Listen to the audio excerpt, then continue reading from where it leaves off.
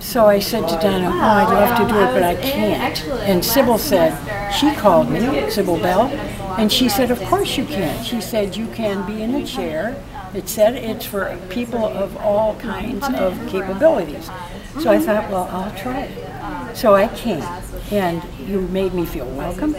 And I found that I was able to do most things. I couldn't do them as vigorously as I would like to do, but even the standing things, the fact that we had wheels on the chairs was a big help because I could push the chair around.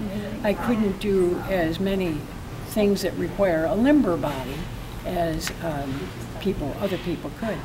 But I love the idea that when we created the dance, they put me in the center. And they used me actually as a prop in the dance. And I thought that worked very well. And I'll be down here. And dancers, just bring your newspapers down and we put them under a chair.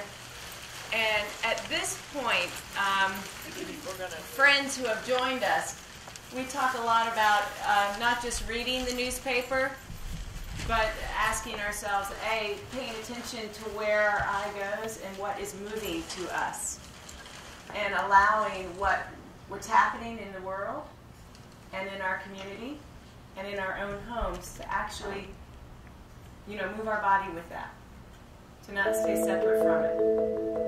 Let's go back to our dance for just a second. So we have the lake.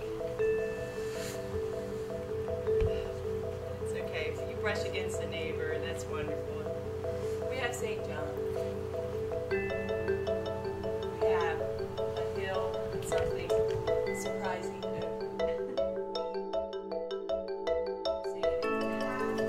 This building,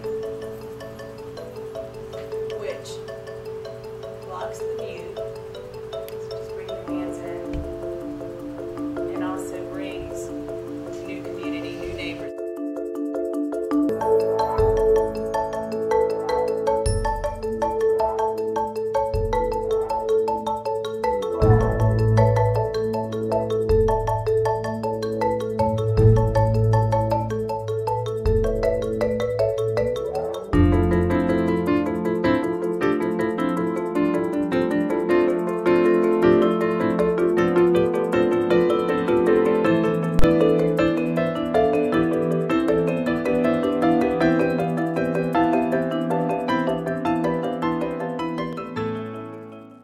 And it's something that all of us here know that the handwriting is on the wall, but it helps me to appreciate every day.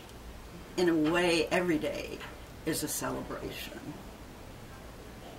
And movement is that way. You're dealing in the moment. And that's a lot of what our life is like. Yes. Thank you. To find the unexpected connection.